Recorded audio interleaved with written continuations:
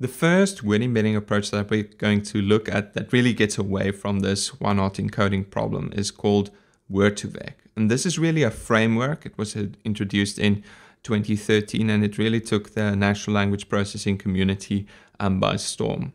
It looks a little bit like a neural network. It's moving in that direction, but we can think about it without talking about neural networks just for the moment. And it relies on this basic idea, which forms the basis for many of the modern natural language processing approaches. And this is that a word's meaning is given by the words that frequently appear close by to that word. Basically, words that go together belong together. You might have heard that phrase. And Word2Vec is based on this principle. We're going to look at two variants of Word2Vec. The one is called skipgram, and the other one is the continuous bag of words approach. And in skipgram, what we're going to do is we're going to try and predict context words that occur around a particular center word. So here's the basic idea behind skipgram. If I've got a center word like loves, I want to try and predict the probability of the word that precedes it and the word that precedes that one, as well as the probability that follows this word and the word that follows that one. If we have a sentence like, since the man loves his son so much, blah, blah, blah, blah, blah, blah. That's the real basic idea behind skipgram, is that we will have this little window with the center word and then words that precede the center word and words that follow the center word. And we want to model the probability of the words before and after the center word. So for instance, we want the probability of the word son, given that the center word is loves. Okay, that's what the model will try and do. How will the model do this? The model will do this by basically creating a word embedding for every word type in our vocabulary. So we would end up having a word embedding for the word loves and a word embedding for the word son. I write it as vectors W and W here, but in a second that will change to U and V. Okay, but just for now, for the intuition, you can think of this as a word embedding and this as a word embedding. And what skipgram does at the intuitive level is it basically pushes the vector for loves so that it's close to the vector for son. What we would do if we have a very long sequence is that we will move this window. We will basically slide this window over the sentence.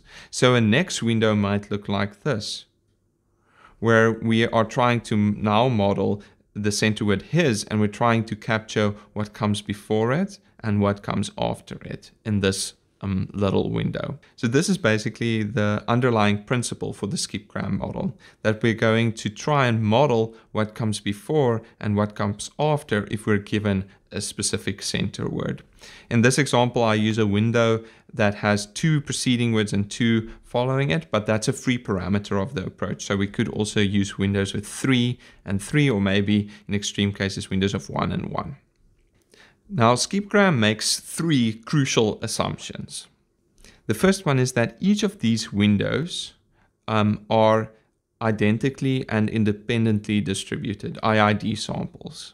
The IID assumption basically says that each of these windows can be treated as an independent input-output sample, where your input is the center word and your output are these words that go before it. This assumption is actually wrong, right?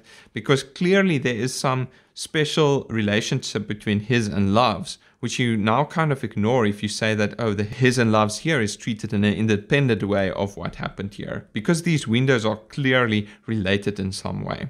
Okay, but we still make that assumption. It's a useful assumption, and we very often make it in machine learning. The second assumption is that, and this is also a wrong assumption, also a little bit crazy, is that within each window, each context word is conditionally independent given the center word. So let's just look at this window and write out that assumption for this case. So for this window, we're trying to model the probability of the word the, man, his, and son. So these are the things 2 before and 2 after, given the center word loves. What the second assumption of skipgram says is that each of these words, conditioned on the center word, the probability for each of them can be treated separately. So they're conditionally independent given the center word. In other words, I can model this as the word the, given the center word loves, times probability of the word man coming just before given loves, times the probability of the word his following loves, and times the probability of son following in 2 steps after loves. Okay. So that's the second skip-gram assumption. The third skip-gram assumption, which I've actually already kind of fiddled into the notation here, is that actually what we're going to do is we're going to treat the probability of a word coming 2 before, and the probability of it coming 1 before, and the probability of it following, and the probability of it following in 2 steps. We're going to treat all of these the same. In other words, if we had the sequence something something, son loves the, okay, dunk, dunk, dunk, dunk, the probability of the following loves, P of the given loves, in exactly the next position, we're going to treat that exactly the same as the probability of the word the loves when the is 2 before loves, okay?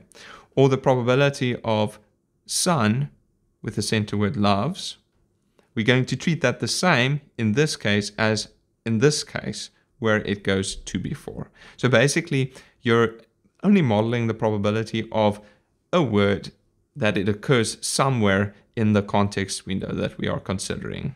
Okay, so we're just modeling the probability that this word is one of the context words for the center word loves.